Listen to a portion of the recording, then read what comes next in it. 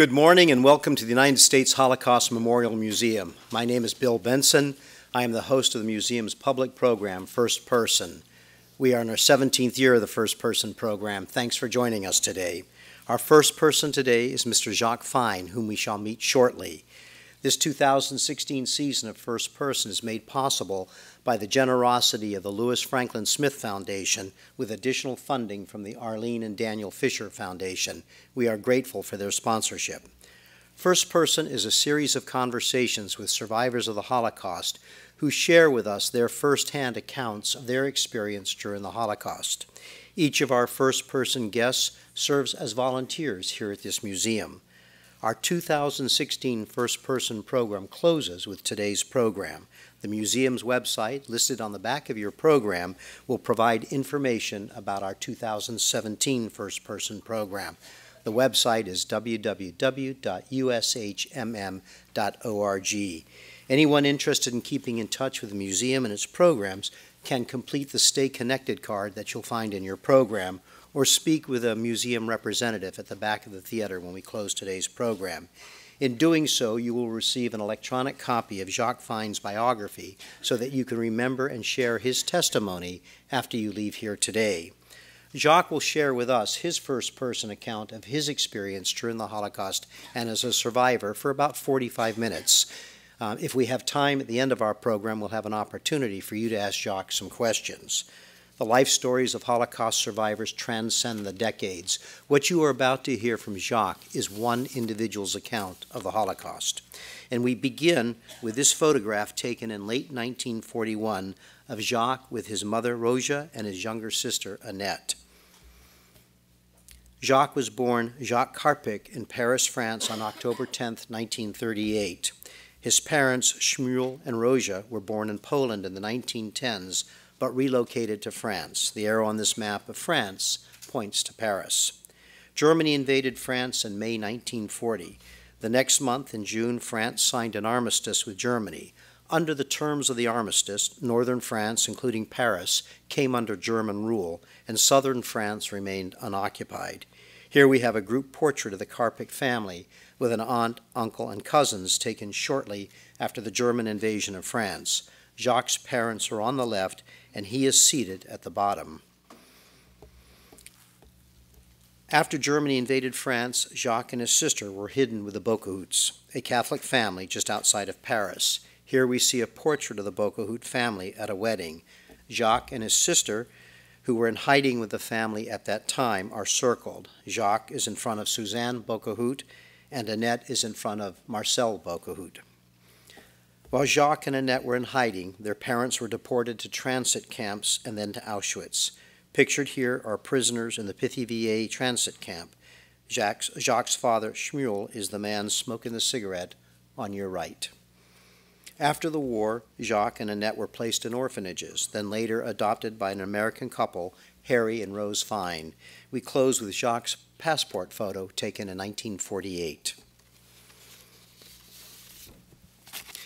After their adoption by the Feins in 1948, Jacques and Annette began their new life in the United States, growing up in New Jersey. Jacques attended Clark University in Massachusetts, majoring in math. After attending graduate school at NYU, he began his career as a computer scientist in the aerospace industry, starting with Martin Marietta in Baltimore. He retired in the same field after 38 years with Computer Sciences Corporation, or CSC. Jacques has a daughter, Rachel, and a son, Matthew, from his first marriage. In 1986, he married his second wife, Judy Iliff, whose daughter, Laura, and her husband, David, have opened a very successful ice cream parlor in Baltimore, the Charmery. Jacques and Judy have 4 grandchildren, Sam, Zachary, Adrian, and Marguerite, or Maggie, who celebrated her second birthday in June. Judy and Jacques live in Elk Ridge, Maryland, about midway between Baltimore and Washington, D.C. Judy is here today with Jacques, as is his daughter, Rachel, and her friend, Melissa Madison, and we have them all right here in the front row. In 1983, Jacques attended the American Gathering of Jewish Survivors of the Holocaust, where he found other survivors who were children during the war. After that, he and others formed the organization Washington-Baltimore Survivors of the Holocaust Last Generation. Jacques is a former president of the Jewish Federation of Howard County, Maryland, and is very active as a volunteer in his community. In 2011, Jacques was recognized as the Howard County Volunteer of the Year. The Howard County Volunteer of the Year coordinator said about Jacques, quote, "He was affected at such a young age. He took a terrible thing and has done greatness with it," end quote. Jacques became co-president of OSE USA in 2014, an organization we will learn more about later.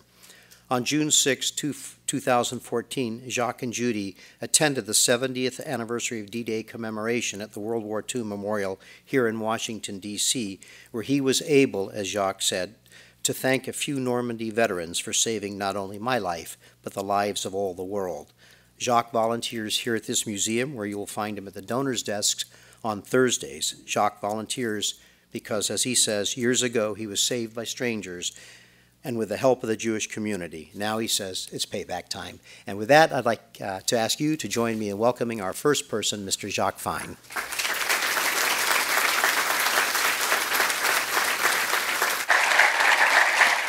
Thank you, Jacques. That's a good start.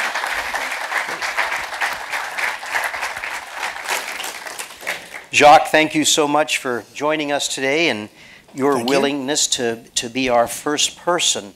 You have a great deal to share with us, so we'll get started right away. And we have for our last program of the year, we have a large and great audience, so here we go. Jacques, World War II, of course, began in September 1939 with Germany's invasion of Poland. The following May, Germany invaded France. You were just a year and a half old at that time. Before we turn to the war years and the Holocaust, tell us what you can about your parents and what their life may have been like in pre-war Paris, knowing that you were far too young to have your own memories. You've had to piece things together and learn what you can over time. So when the war started, I was only 11 months old. So as far as my memories of my parents, I have virtually nothing. And I don't even remember what they looked like until many years later when I received those pictures.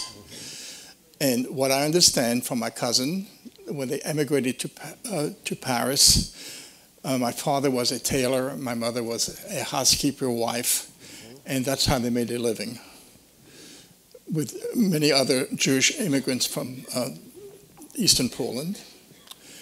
And that was basically their life. I got this information also from my cousin who survived the war. She's 5 years older than I am, and she did write me a letter in 1984 talking about my parents, and that's what she told me. So I have to believe her. And I do believe that also because from reading the history of the foreign Jews that came to Paris, that was basically their life. Knitters, tailors, housekeepers, trying to make a living. Have you learned what life may have been like in general for Jews who had immigrated from Poland in Paris at that time? Well, probably they had to assimilate, which was not very easy because it was the mid-30s and already things were happening in, they came from anti-Semitic Poland, and things were happening in Germany in the 1930s, so people knew what they had a sense of what was going to happen. Right, Hitler's coming to power. And they were poor also, so if you need in the world sometimes you need money to get out. And you've never been able to learn why they went to Paris. Sort of. Again, this is secondhand from my cousin, but to escape anti-Semitism, and again that's pretty common from from history, from reading books. And for better economic conditions. And I believe also there were other family members who emigrated to Paris, like my cousin and her family. Have you been able to learn how large your extended family may have been? That's a very good question. The answer is I have no idea. No idea. So that's one of the issues of our lives, that we don't know who the family was and how many we had. And I also know that most of the details about your parents being rounded up, sent to camps, and then later deported to Auschwitz are unknown to you. You believe your father was taken in 1941, possibly in May, and your mother in July of 1942. Have you been able to learn anything about the circumstances concerning your father being taken by the Germans, and about where he was sent? Okay, good question. So how do I know they were taken on those dates? There's a famous hunter of Nazis in Europe, Sarge Klarsfeld, who documented all the Jews who left, in this case, who were deported from Paris, France. From France. From France. And I was able to get that book, and I knew my last name. And with the help of some other people, my father was taken on Convoy 3 in July 1941, and my mother was in Convoy 51 in sometimes in 1943. So it's at least documented. a year later, two years later. Yeah, plus I also have in here, which is not shown, documents from the French police that was done in the 1940s, late 40s, showing the dates where my father was born, when he was taken. The same thing with my mother. So it's been documented. But again, I do not know anything of what happened. Right.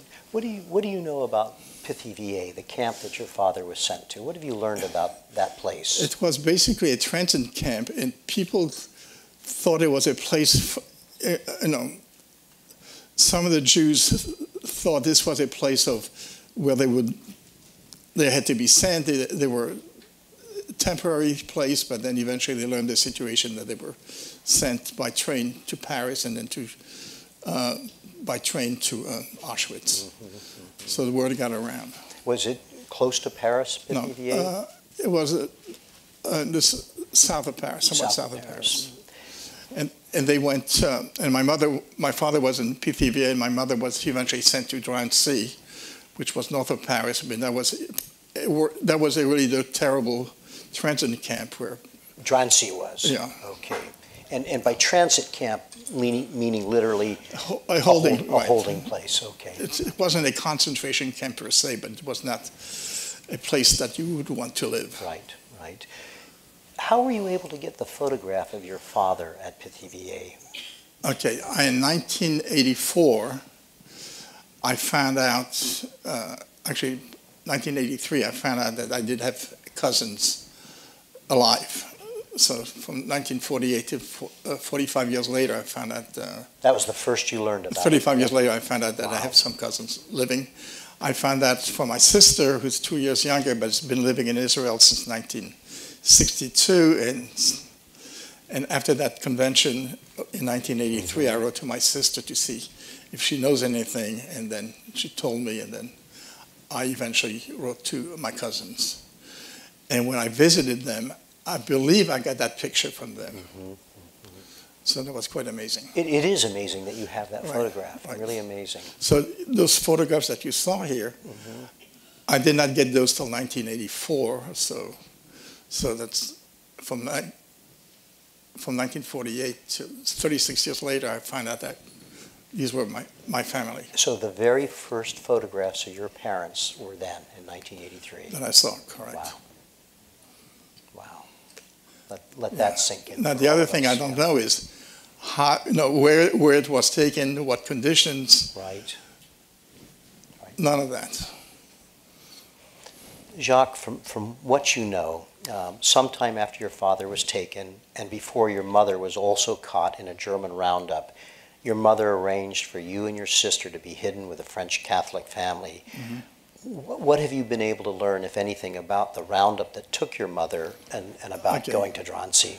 So in July 16th, I think 1942, there was a major roundup of Jews in Paris. So at first, the initial effort was to take foreign male Jews. So your family. So that was my father, 1941, and my uncle. But then things got tighter and stricter, and the people were following orders. They had to sign up with the police. They had to show identification. They had to follow. People were following the law. They were foreigners in this strange land, and they knew they were in danger. So, and then the French police, the French government, and the German government tightened the noose on the Jews. And they had a major roundup in July of 1942. Now, there were other roundups before that and that time, but that was a major one. And my mother got somewhat caught in that process. I understand that she didn't wear when Judy and I visited that family many years ago, in 1986, I think, she didn't wear her yellow star, and she got frazzled, and somehow she got caught. And after that, she was sent to Drancy, and then eventually to Auschwitz. I think you've had reason to believe she may have been grabbed on the Paris subway system. That's what I was told. That's what you were told. When I visited the family that hid me in 1986, but again, I was a good 40 years after the war ended, and they were teenagers at that time, and so. As you mentioned, there were many roundups, but that one was a big one, infamous, the Velodrome d'Hiver. Yeah, not only that, one of the reasons it was infamous, the men had been taken, and it took women and children. So they were taken and living in horrible, horrible conditions, and then sent to convoys and by train. Over those 2 days, I believe, something like 13,000 Jews were taken. I'm not quite sure the number, but a huge number, right. And all weren't they kept in the Velodrome, which was a bicycle racing stadium, a small one. And what happened also, although the Germans were involved, were the key instigators of World War II in the anti-Semitism, the French police were more than willing to get as many Jewish people as possible. They did most of the rounding up at that point. In fact, that particular roundup, I think, has been the subject of books and movies. There's one movie, Sarah's Key, I think, which is about that roundup. But let me tell you one more thing I just remembered about the police. Judy and I visited the museum in Paris, France, the Museum de la Shoah, and they have, it's unbelievable how many records they have. And one of them, we found in one of the records, the French police wrote, cherchez les enfants, or at the street where I was living. And that meant in English, look for the children, or get the children. Get the children. So that was my sister and I, obviously. So. As you were telling us, your mother went to Drancy, which was a particularly horrible transit camp. Have you visited that? Have you visited Drancy? I did, but it was very, very quick. Yeah. We didn't have. We went many years ago, and then we went last year, but we didn't have the time to revisit it. But it was completely different. They have a museum and all that, but I have enough different information that. Right. No need to do that. That we got a sense of what. And as you've told us, you learned the convoys that took your mom and your father to Auschwitz. Were you able to learn how long they were at Auschwitz, whether they were killed immediately or not? Well, each convoy roughly took about 1,000 Jews, and maybe others. And since I'm pretty sure they were killed pretty much immediately. Because in order to survive, you had to be strong enough to work and help out, and not help, but be forced to work. Be slave labor, slave labor, for the German war machine. So I'm pretty sure they were pretty quick. So Jacques, of course, your mother was able to put you into hiding. You were hidden with a French family, the Bocahouts, with whom you would remain until the end of the war in France. Tell us what you can about the Bocahouts and what your life was like with them, again, knowing that you've learned a lot later in life. Okay, again, I'm going to emphasize one word. I was very young. Right. So I was, how much do you remember when you're 2, 3, 4, 5 years old? Plus I was with strangers, so not with family, and we had to be very quiet. So the process of being hidden, there was, as we mentioned, a French organization called OSE, Œuvre au Secours des Enfants, which means the organization to save children. Let me get a drink. And that organization, OSE, was created specifically for that purpose? Yes and no. Okay. During the war, yes, but that organization was initially founded in Russia in the 1920s, and that was to help poor Jewish people in that time, and they moved out to Berlin, actually, and then eventually to France. But the mission during the war was to save as many kids as possible. Okay. So we believe that the OSE, with the help of my mother, put us in hiding. And also one of the process of, finding kids and telling families you're in danger, the OSE social workers would go out with leaflets and knock on doors and tell people what's happening. That if you want to try to save your kids, let us take them. Exactly. So I was put in a safe place, hidden outside of Paris, where Charles de Gaulle Airport is right now. So that's how much I know. And again, I was put in hiding roughly in 1941. I was 3 years old or so, and my sister was 1. So. What do you know, particularly knowing that you've met some of the Bokohut families and have visited with them? Tell us about the Bokohuts. What kind of family were they? I'll tell you what. I don't remember being scared, per se, or being hungry, or being that hurt. And I remember living with them, but I don't remember my day-to-day life. Of course not. It was on a farm. It was with other kids. So you were in a farm. You were outside of Paris? Outside the farm, right. Okay. So, we didn't see much of war, any of war, except twice, maybe 3 times. One time, they had to be very careful. Like Anne Frank was hidden in an apartment building in Amsterdam, and then the neighbors betrayed her. So one day, the parents of the family put my sister and I in a ditch with a blanket over us. And to this day, I still can see, maybe 150 yards away, soldiers with guns and dogs, whether they were French soldiers or German soldiers, and they were looking for resistance fighters, escaped Jews, and others. So they had to be very careful, and I'm sure there were other times they had to be careful also. Because but that's a memory you have. I still have. And as Judy knows, I don't like German shepherds. But right. One of the things you shared with me, Jacques, is that you, even though you don't have a lot of specific memories because of your age, you remember this atmosphere of having to keep quiet. Right, exactly. I just had that sense. Right. So as I told one of our friends who was in a similar situation in Europe, we have bits and snippets of things that happened to us, but we don't have, we were not teenagers or older where we could remember life as from day to day, but we have bits and pieces. And then that was, one time. Another time I remember I was taken to a hospital, and I had an earache, and I got the details from the family I visited a number of years ago, back in 1986, I think. And it turned out the father took me out of the hospital, and when we visited that family back in 84, my mistake, we found out that the Germans had invaded that hospital, and had I been there, I don't think I would be here today. So just to make sure we all understand, so you'd been taken to the hospital, but the father came and pulled you out of there. Why I was taken there, it doesn't make sense. But he got you out of there. But they knew.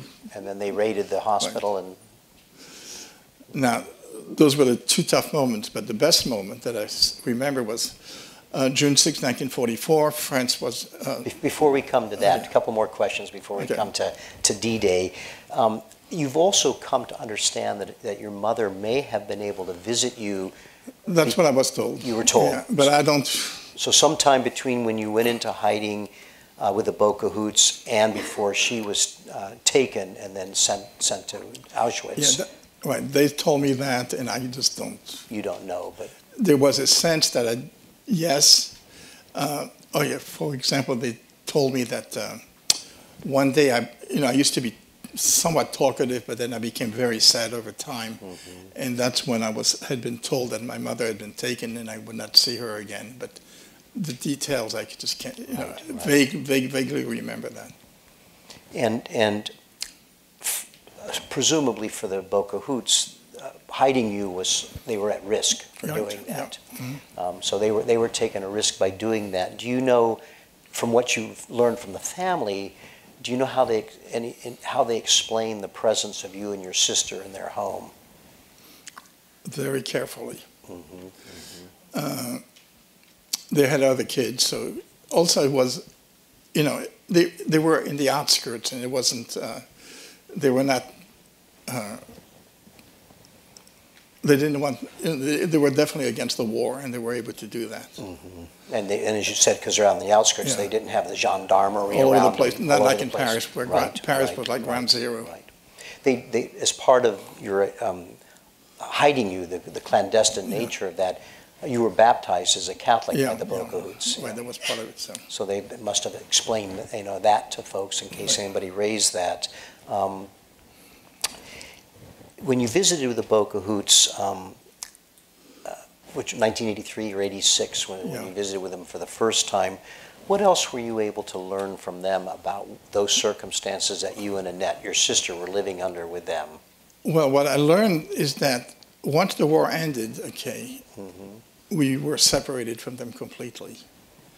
So, and I learned from their children, who were like teenagers at that time, maybe 12, 14, 16. So they were part of the family, but they were not in charge.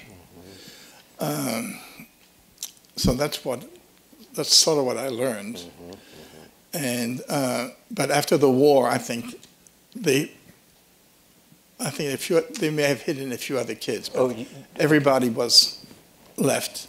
But you think they may have hidden other Jewish children? Okay. Because they had their own kids, right? Yeah. And the OZ, that organization that was in charge, monitored where all the kids were, and there was also money involved. There was also religion involved, because after the war they wanted to keep us and convert us to being Catholic, and that was kind of an issue at that time. Right. So you started to tell us a few minutes ago about an event in 1944. Is this when you remember the Allies coming through? Yeah, well, maybe, June 6, 1944 was D-Day. Was D-Day. But Paris was liberated in August, actually almost 24th, I think, 1945. So during that time, I'm pretty sure it was during the summer, the townspeople all of a sudden were, got went to the highway, to the main highway, and we could see tanks coming and soldiers coming. And it could have been Americans or British or Canadians. We had no idea which one. But it was like July 4th, and people were shouting and being happy. And you remember that? Oh, yeah. Okay. Very much. And the soldiers were throwing out candy to the kids, Hershey bars, gum, and everybody was, pretty happy. At that time, I didn't know what it was, but obviously I learned it was the liberation of France. So with the liberation of France in Paris in late August 1944, of course the war would not end until May of 1945 elsewhere. But following the end of the war, the organization that had saved you, the OSE, they removed you from the home of the Bocahoots, took you to an orphanage, then later moved you to another where you and Annette remained until 1945.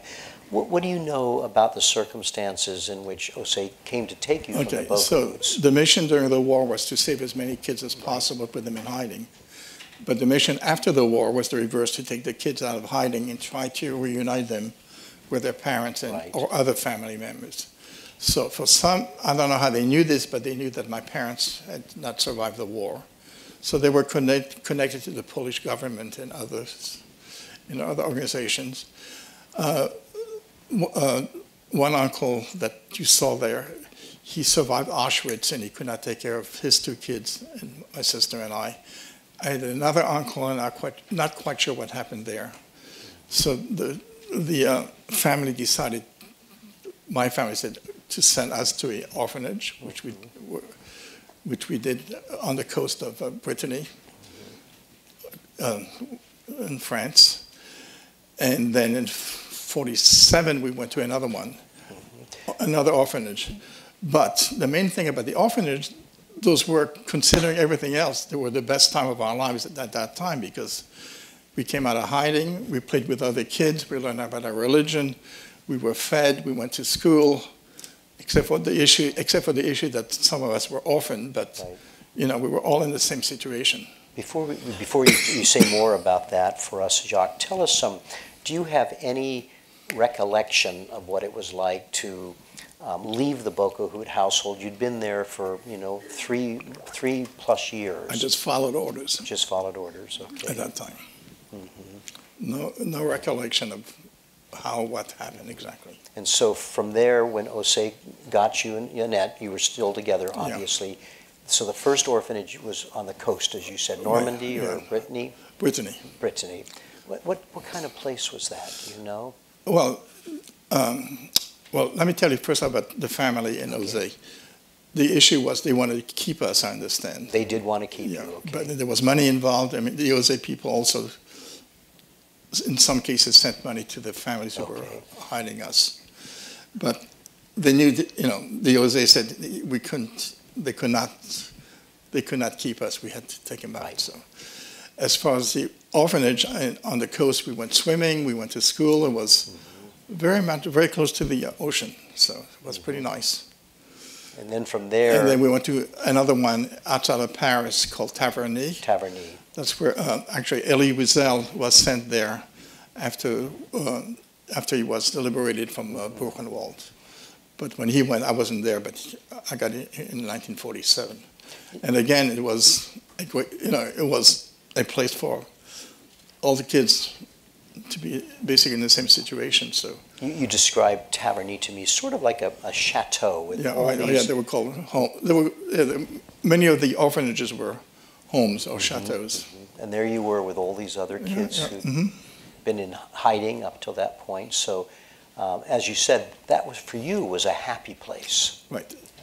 Was that a place where they began to try to instill in you a sense of your religious heritage? Right. That schooling in a French school. Education. Education. Being with other kids, reclaiming our lives as children. So all of that. Were these like Taverny and the place you were at in Brittany? Were they actually owned by Jose, or do you know the arrangements? They had made arrangements. I mean, Jose got money from the Jewish community in the United States and some other other money from the French government.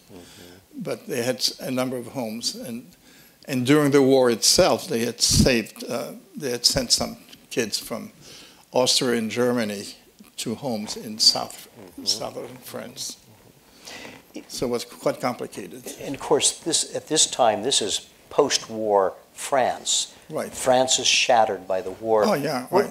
Do you have any sense of what conditions were like? No. No. You were sort of in this protected, happy place for you. Well, we were trying to relearn about our lives as kids. So right. I'm sure we learned something about the bigger events, but... But in terms of food shortages, you don't I don't remember that at all. No. Believe me, whatever we did, we were happy, much happier than the previous years. Jacques, do you know when you realized or understood that you weren't going to see your parents again? That's a good question, but I do not remember that at all. You don't remember that at all? The thing is, we were with other kids who were in the same situation, so it was like almost being like, in a sense, normal, nothing unusual. So we were not the only ones. Right. Do you know how many kids were there with you? In Taverny, I think about 80. About 80 kids. Yeah, I have a list somewhere. Okay. At Taverny in 1948, you were visited by an American couple, the Feins, who had later adopted you and Annette and brought you to the United States. Tell us what you can about meeting the Feins and then what happened after that and about moving to the United States. Well, they came to that orphanage in Taverny, and why they wound up in Taverny, unfortunately, I'll never know, because they did pass away about 10, 15 years ago, and never asked them, but they were very well connected to the Jewish community of New York, New Jersey. Okay. But they did wind up at Taverny, and then saw my sister and I, and they liked my sister, they liked me, and we came as a package. And one time they came to Paris. So we visited them in Paris also. So we saw a bit of them. And so it wasn't they came the very first time you left with them. Right. It was a process. Right, a process. It was a process. Probably 6 months or something. 6 months, something like that. Yeah. And then eventually one day we were told we were going to the United States, and I followed orders. I mean, at that time, although I was a bit older, I was, you just don't have too much control of your life, especially from my situation. Did you come to the United States with them, or did you come? No, we came, my sister and I, we had a chaperone with a few other kids. We went from Paris to Marseille, and then October 8th we left France and got to the United States October 23rd. With a chaperone? With a chaperone. Was that a chaperone from Osage, do you know? Could have been. Could have been, She lived actually in Pittsburgh, Pennsylvania. What, do you remember your ship ride? Yeah, it was kind of neat. You know, I learned being with the other kids, and I learned how to play chess. On the ship? Yeah, and there were a lot of other people. But a key date was October 8th when we arrived in the morning, and lots of people were moving towards one side of the boat, and it was foggy, but they were aware that there was the Statue of Liberty they were seeing. So you're 10, I think, right? I was 10 years old on the trip. On the trip, you turned 10 on the trip. So you arrive in the U.S. What was that like for you, and what you know about for your sister too? What kind of adjustments did you have to make given all that you had been through? Well, first of all, we knew we were being, coming to the United States, right? And but among other things we had to do, we had to learn a new language, a new family, new culture. New schooling was an issue because I started, although I was 10 years old, and the family who adopted me was well-to-do, not very well-to-do, but well-to-do. Went to private school, but I started at 10 years old. I was in the first grade. So here you are, 10 years old, first grade. But I made up all the grades later. Very quickly, right? And became a computer scientist, right? Absolutely. But that must have been, I don't know what you remember from that, but that had to be a tough adjustment. Yeah, it was. Yeah, it was. Because with the kids outside, I spoke only French, and trying to assimilate with everybody else was not. And Annette went through a very similar experience. Yeah, and not only that, she was 2 years younger, so right, it was even her memory is even less than mine at that time. And this was New Jersey. Yeah. In New Jersey. And after that, you stayed with of course, with the Feins, your new family. Yeah. You've been back to France several times right. to visit the Bocout family. What was it like for you after that gap of more than 3 decades to find them and get to know them? It was quite difficult because I had, from 1945, I was completely separated from them. And I was able to find the address from the Osage offices in Paris, France. And fortunately, they were still at that address. I went with my cousins in France. And it was shocking. I just couldn't. I don't know if we hugged, but we did speak to each other, and they were excited. But it was definitely strange. Do they still live in the farmhouse? By now, they're probably... at that time, and when you went back? No, because it became more like a suburb. More like a suburb, okay. Somewhat of a suburb. Okay. You've learned a lot about your time in Taverny from reading Osage documents. In fact, I think you read a dossier on you. What did you learn in those documents that are very well detailed? Well, I learned also you can really learn about your life if you can kind of dig. Here's my this is what I use, and it took me. Most people I'm sure have albums of their lives over the first 10 years. This took me 30, 40 years to put this together. And I treasure it. It's like my Bible, so to speak. And I learned bits and pieces, but what's impossible to learn is exactly how things happened. How were my parents taken exactly, or when did this happen, or when were these photographs taken, or anything. What other kinds of information have you learned from your dossier, what you saw in the Osage documents? I think there were letters that were written. Oh, well, it's not only me. Okay, this is about me, but they saved the lives of many other kids, and they have dossiers on many other kids. Right, And we, right. But you had access to yours. You were able to right, I read was yours. able, and other people can do the same thing, Right, even right, to this day. right. As a matter, I got a letter from France, actually, a few days ago, an email. Okay, let me go on the OZ. What happened also with the OZ in the United States, a number of other people were saved by the OZ, and we formed an organization called OZ USA. It's like a network, and we kind of get together, we talk to each other, and we connect. We raise some money and send it to France. And sometimes we try to get information about us or other people. But 2 days ago, one of the persons from the OZ sent us an email, wanted to know the name, where's this person called, actually, Leon Schwartz. Do we know where he is? So it so happens we have somebody in our database with a similar name, so I sent it to France. And I'm not quite sure what's going to happen because that was only yesterday. But it may be the Leon Schwartz they're looking Who knows, for. Who knows? right. Who knows? Also, because in terms of names, also, spelling was an issue. You know, every once in a while, like my last name originally was Karpik. That's K-A-R-P-I-K, but in some other places it's K-R-P-I-C. So it's not a big deal, but sometimes when you try to find information, you got to be aware that it's not all 100% correct. You know, in those days there was no computers, there were no computers and internet and all that good stuff. And speaking of the others that were with you at Taverny, or possibly, tell us about Felice.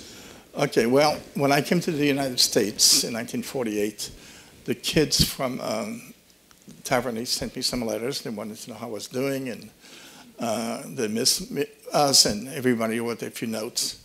So fast forward to 1983, the American gathering of Jewish Holocaust survivors in Washington, and what they did, among other things, they broke up the people by country. So I went to the French table. And this was your first gathering, right? Yes. Yes, okay. So it was at the Washington Convention Center, and it was a pretty large gathering. And actually, there was another one in 1981 in Jerusalem, so that was the first one, but I never went there. So 83, I went with a friend of mine from Maryland, Columbia, which is very close to Baltimore. And we went to the French table. So there are tables for the different countries different where kids countries. were. Okay. That's how these conventions are usually set up that way. Okay. And somebody, you know, we give names, and this lady said, "What's your name?" She says, "Felice." I said, "That's interesting. I've got a letter from somebody named Felice." So I went back to my house, which was maybe an hour away, came back, showed her the letter, and she screamed because that was her. That was the letter she wrote to you? Yeah, she had written to me. And so we were in the same orphanage in Taverny. And it so happened when she came to the United States, I lived in Newark, New Jersey, and then Union. And she lived in, I forgot, Livingston or Teaneck, which is in the same general section of New Jersey.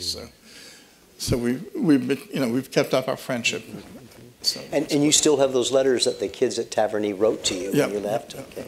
Well, Jacques, what was it like for you to go to your first gathering of other children survivors? What was that like for you? Well, the main thing it was that, okay, in terms of survivors, I guarantee you if I was, most people on the street, Holocaust survivor, most of them will say concentration camps or ghettos, okay? But there was another class of survivors like us who were children during the war, who were hidden, who ran, and they were just in tough situations as those who were in the concentration camps. Because, for example, one of my friends who survived in Poland, she had to survive by crossing a river, except she didn't know how to swim. So, she was maybe 7, 8 years old, and for her to do that, it's not. I guarantee you it was pretty scary for her. Right. And others were in similar situations. So the main thing was to see other people who were in the similar situation, who were born in the 30s, never went to concentration, or no, few went to concentration camps. And from that we formed a group and a few more groups, and then we have an association of child survivors of the Holocaust, mainly kids people who were children during the World War II. Very few some were in concentration camps because they were able to survive. And then that led you to help found another organization here locally. Yeah. Jacques, Your sister Annette, how's her life been since Well, she came to the U.S.? Good question. But she's, okay, from my point of view and our family point of view, she's got a lonely life, but she enjoys what she's doing. Mm-hmm, mm-hmm. She's never married. She's she has some friends, but, we never have a good sense of that she has a good network to be with. But she's been living in Israel since 1962, and that's what she wants to do. If I remember correctly, you had her come to the United States and attend her first meeting of other child survivors. Is that right? Yeah, I forgot when, 1983, 1990 or something. Right. But again, being Jewish in the United States is quite different than being Jewish in Israel, because, as you know, there are quite a number of Jews who live in Israel. So it's a different environment. Right. So, but was that when she came to the meeting? Once she came to this convention, convention, she kind of finally realized that she did, about her past, and she kind of opened up. You mentioned, I think, two uncles that survived Auschwitz. Do you know, are you aware of any other members of your extended family who survived? The answer is yes, I know there are others, but who they are, I have no idea. No idea about that? No idea. Okay. We have time to turn to our audience for some questions. Shall we do that? Okay. It's our tradition at First Person that our first person has the last word. So when we close our program, I'm going to turn back to Jacques to close it. But before we do that, we'd like to see if you have some questions that you'd like to ask Jacques. We have microphones on either side of the aisle. Gabriel has one here, and I think Molly or somebody's bringing a microphone down on this side. Please wait till you have the microphone. Try to make your question as brief as you can. I'll repeat it just to make sure we all, and particularly Jacques, hears it. And then he'll answer your questions. So let's see if any of you have any questions you'd like to ask Jacques. We have some time for this. So we'll look. Brave soul right up front here. Gabriel, thank you. Okay. Do you continue to practice Judaism? And is that how you raised your children? The question is, do you continue to practice Judaism, and is that how you've raised your family? Let me make one opening statement first. Okay. I've done this first person about 5 or 6 years, so I'm kind of used to doing this. So, as far as being Jewish and Judaism, again, when I was in an orphanage, I finally learned that I was Jewish and practiced that. And as far as my children, one of them is here, Rachel, and the answer is basically yes. They are involved. They are Jewish, but at different levels. But there's been no problems being Jewish. Thank you, Jacques. Thank you. Do we have another question anywhere? Anybody got a question you'd like to ask? There we go. The gentleman back here. Okay. Thank you very much for this testimony. I wanted to ask, why, in your view, you think anti-Semitism is still existing today, and what is the best way to fight it, in your view? Question is, do you think anti-Semitism, if I'm getting this right, exists today, and what's your thought about the best way to fight that? That's a very tough question. Yeah. The answer does exist today in different forms, and as far as, I never thought of how to fight it, but the main thing about fight would be to tell the truth as much as possible. Like talking about what's happening instead of hiding it. Instead of hiding it. Yeah, doing exactly what you're doing here. Yeah, absolutely. Thank you. And it's a very complicated process. It's not trivial. Okay. I think there's a young fella here with a hand up over here. Over there, okay. How did you feel while you were in the ditch? How did you feel when you were in the ditch? Good question, but that's one of the few things I really remember, that I really felt what's going on. I mean, I just knew there was something wrong. And then when I saw the soldiers, whether it was police with guns and dogs, it did not feel very good. And as I said before, to this day I still don't like. Don't like German Shepherds. Yeah. Okay, thank you for that question. Good question, yeah. And we have one right here. Thank you. And let me add one thing. The reason I remember this, because it obviously made a big impact on me. And one that has stuck with you for all these years. Absolutely. Okay. the OSC organization. You mentioned a book about that. What was that? I'd like to read it. Mentioned a book about OSE. Okay. Did I mention the book? There was a Nazi hunter in France called Serge Klarsfeld, Klarsfeld, and he listed all the Jews that were deported. So it's not an OSE book per se, but it's a book about the Jews of France who were deported. And OSE is mentioned. And the French name is Oeuvre, Oeuvres, O-A-U-X, Secours, S-E-C-O-U-R-S, des enfants. If you look up in the website, you'll find some information. OSE saved many, many children. Thousands. But unfortunately, many more thousands were never saved. Of course. Like in France, it's estimated, like in the Holocaust, it's estimated that 1.5 million kids were not saved. And in France, about 80,000 were deported. From France. France. Has there been a book written about OSE? Do you know? Yes. There has, okay. And I can't give you the exact names. Yeah. Actually, I'm reading a book about called The Village of Secrets. It's about Vichy France and how there was a village, a section of France where Le Chambon saved a number of children. The inhabitants were pacifists. And in this particular village? Book, and it mentions OSE all over the place. Okay. Village of Secrets. Yeah. Village of Secrets. Okay. All right. Young lady right here. Right up here, yeah. When you were learning about your family, did you have to interview anybody that was like in it, like you were in it kind of a little bit? So that was at the camps? Okay. So when you were learning about your family, did you interview people to learn about your family? Am I getting that right? Okay. Right. I did find out that I had a cousin who was still living in 1984.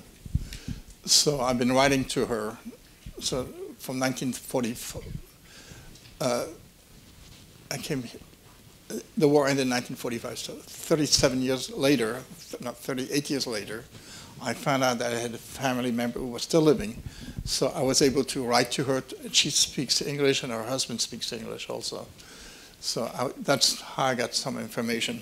And actually, I got here a letter from her in 1984, telling me about my parents and some of their history. So the answer is yes, I was able to do that with a member of my family. Right. Oh, good. That was Thank you very, for that. yeah. Another question right there, yeah. And then one more thing, I did find out more also from the OSE organization. Mm-hmm. I found out from them and how they operated during the war. Like, for example, as far as saving kids, they sent out leaflets and they went around to the Jewish homes to say, hey, you're in trouble, you want to save your kids, you may have to put them in hiding. I mean, imagine for all of us in this room, trying to imagine when your mom made that decision that I've got to do this now. I've got to put my daughter and my son into hiding. I can't imagine how profound that was to make that decision, how courageous it was. Yeah. Yep. Okay. Yes, sir. Yes. I heard that you have grandchildren. Yes. What do you want your grandchildren to learn from your experience? What do you want them to remember? Good question. What do you want your grandchildren to learn from what you went through? Well, I think I've taught them, and Rachel and Judy will verify that I went through the Holocaust and I was able to survive because of the help of strangers. So, and I think they understood that. Mm-hmm. As a matter of fact, my oldest granddaughter told me one day, "You were adopted. I'm adopted." And she was also adopted, so she reminds me that I was adopted. Mm-hmm. And my oldest grandson is named Samuel. Well, that was the name of in English, the name of my birth father was Samuel, so they kind of know. And hopefully next year, they may come here to the first person. I hope so. We'll look forward to having them here. Yeah, I think we have time a couple more. Okay. Young lady here in yellow. Yes, you? Yep. When you were on the farm, did you get any pastries or treats? Oh, when you were on the farm, do you know if you got any pastries or treats of any kind? Well, I'm going to finesse the question. I was too young to remember, but I don't remember being hungry, let's put it this way, or starving, or being scared per se. So I'm sure I was fed, but it probably was the regular milk and cheese and bread, and maybe they had treats. Yeah. But Thank you. And I think we have one more question, gentleman behind you. Yeah. Okay, there you go. Thank you very much. I'd like to ask, so after your coming to United States, I wonder how you were able to adapt into the environment given that you didn't know your background until 1984. So my question is, how were you able to adapt with the culture, American community, and how were you able to blend in together?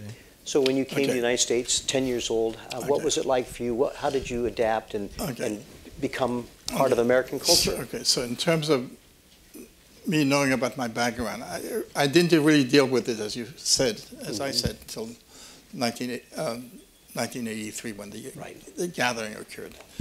But first thing I had to do was to, be an American, understand the language, the culture, schooling, the new family, and I was able to do that. And I think the other thing is, although I knew I was a bit different than the other kids, because I'd been born in a different country in my past, I don't think I ever played the Holocaust card. And I don't think I ever said, "Oh boy, I started grade 1 when I was 10. Oh my God, what am I going to do?" I didn't go. I didn't play the Holocaust card per se, even after 1984. So that's how I was able to deal with it. Okay. One more question, and then we're going to close. Actually, hands keep popping up. Young fellow in the very back. We'll get the two there, and then we'll close it. Okay. Have you kept in contact with the Catholic family that protected you? Have you, since you visited the Boca Hoots in the 1980s, have you kept in touch with the family? I tried to again, but it was very, very difficult, and the answer is basically no. And again, those times were so different that it's hard to really explain what happened. And I think you told me that when you went back in the 1980s, the parents had already passed away at that point. So this was their children. Yeah, and as a matter, when we visited them once, they had about 3 or 4 living sisters, I think. So we visited them, but the other sister and the sister we visited were not on the same page, and they had major disagreements, so we had to come back again to see the other one. But, families... One, we have, I think, a young fella in the very back with his hand up. Let's get your question, then we're going to close our program. Was it normally sad when you're at the orphanage? When your other friends got adopted, was it sad? Oh, when you were at the orphanage and your other friends got adopted, were you really sad about that? I only remember being comfortable in the orphanage. I don't remember when other people got adopted. Some people did not get adopted because they found out that their family had survived. Members were still surviving somewhere. So it was a process. But I do the best thing I can remember was the best of times considering what had happened in the previous 6 years. Okay. Thank you, and thank you for all your questions. When Jacques finishes, Jacques is going to remain here on stage, so if you have a question that we didn't get to or you think of another one, it's a great opportunity to come up here and ask him, or just get your photograph taken with him, or just say hi. So Jacques, you'll stay here with us for a while afterwards for that purpose. I'd like to thank you all for being with us today. This is our final program of the year. We'll resume First Person in March of 2017. Our website will provide information about next year's program. We hope that we'll have Jacques back with us in 2017 if he's willing. And so his date, along with others, we run 2 programs a week, Wednesdays and Thursdays, for 5 months. Before I turn to Jacques for his last word to close the program, I'd like to take the liberty of, because it is our last program, just acknowledging the tremendous group of people that make First Person possible. Our program manager, Sonia Booth, Emily Potter, who comes from Survivor Affairs, our wonderful interns and volunteers and other museum staff, Dave and Tom, who none of you will meet, but they sit up in the sound booth and handle all the technical effects that makes this possible, like microphones and lighting. It's just a wonderful team that makes First Person possible, and I want to thank all of them on behalf of the survivors who are our guests here, that it's a great group of people that do great work. Ray's over here, attends all of our programs, so thank you all very much, and thank you for being a great audience. And hold it, don't clap yet, we got it. You'll get your chance. We have a last word from Jacques. Okay, last word, okay. Stand up.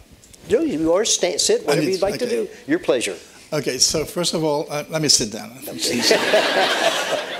First of all, I want to thank Bill and all the staff of the museum for doing this. And Bill has been doing this for 17 years, so that's quite an ongoing process and dedicated process, and he's been very good. And as I said, I've done this about 5 or 6 times, so it's not difficult for me to do, but it feels good. And I also want to thank the staff of the museum for being fantastic in doing this. Second, I'd like to thank all of you for coming here, and my family, Rachel, Judy, and our friend Melissa. So it was nice of them to come.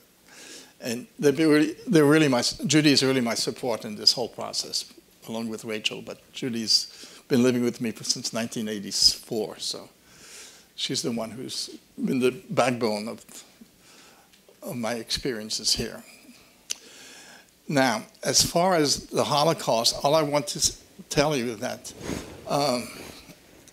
no one story is the same, and even people who survived concentration camps, they've got different stories. It's all the same, but it's all different. What I did before the war, during the war, and after the war. But the details are always different. And it's amazing how much stuff I learn about doing this. You learn quite a bit from the different questions that are being asked, which is always interesting. And I really want to thank the younger people for asking questions. They were really, really good of you guys to do it. And I hope you learned something different about the Holocaust. Thank you. Thank you.